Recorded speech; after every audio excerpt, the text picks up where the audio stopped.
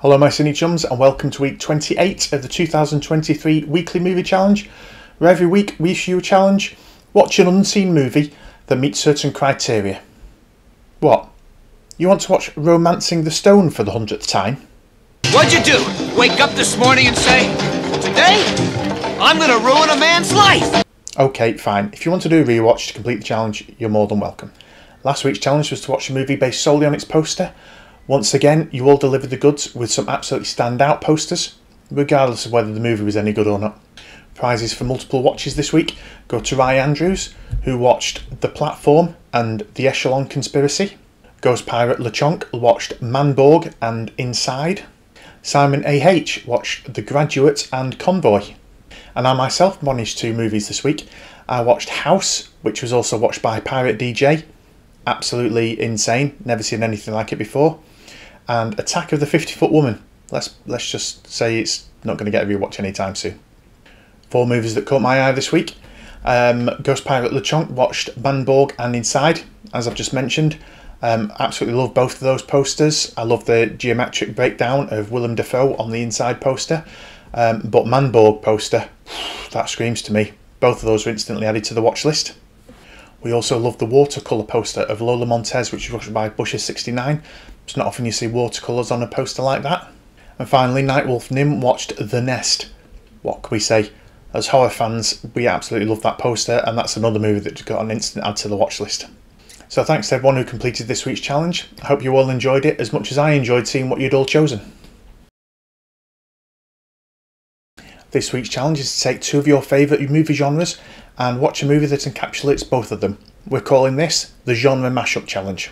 So, for example, if you love action movies and you love comedy movies, have you seen 21 Jump Street, the movie reboot of the old TV series? We watched it expecting the worst, but found it really funny and were really surprised at Channing Tatum's knack for comedy. Also worth checking out, Stephen Chow's Kung Fu Hustle, Shoot 'em Up starring Clive Owen, or Ben Wheatley's ensemble Free Fire. Quick look at some other genre mashups. For adventure romance, how about the 80s classic Romancing the Stone, the first of three films which saw Kathleen Turner, Michael Douglas and Danny DeVito work together. Or there's Rob Reiner's The Princess Bride.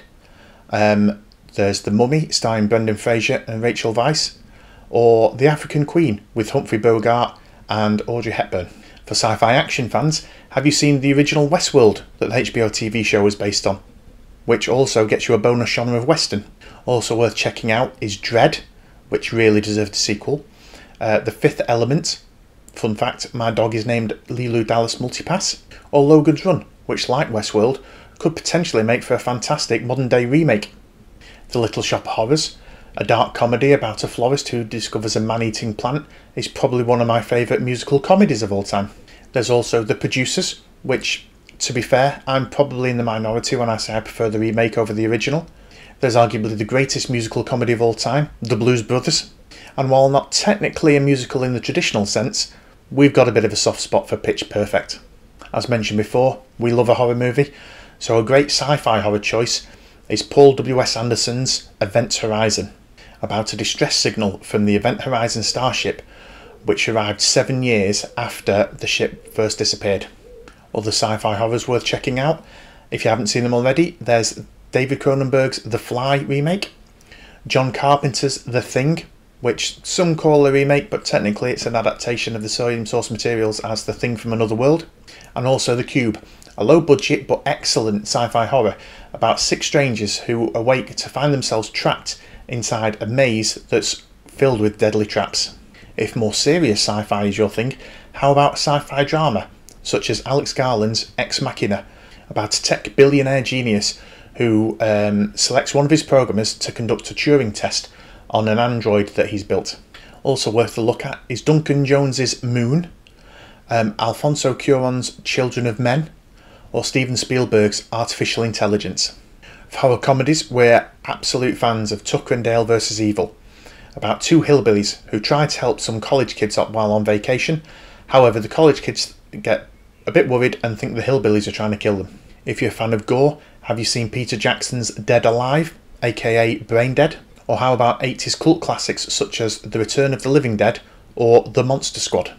And finally, The Notebook is probably one of everyone's favourite romantic dramas about a young man who falls in love with a woman from a wealthy family. However, social status gets in the way. And if you haven't seen them, don't forget to check out Ang Lee's award-winning Brokeback Mountain, Richard Linklater's The Before series, or from the extraordinary mind of Charlie Kaufman, Eternal Sunshine of the Spotless Mind. So that's your challenge this week. Pick 2 of your favourite genres and watch a movie that encapsulates both of them. What are your favourite genres? Let us know in the comments below, along with any suggestions of what to watch. If you're going to give this week's challenge a go, please give us a thumbs up, it really helps the channel. And on that note, thanks for watching, good luck with the challenge, and we'll see you next week.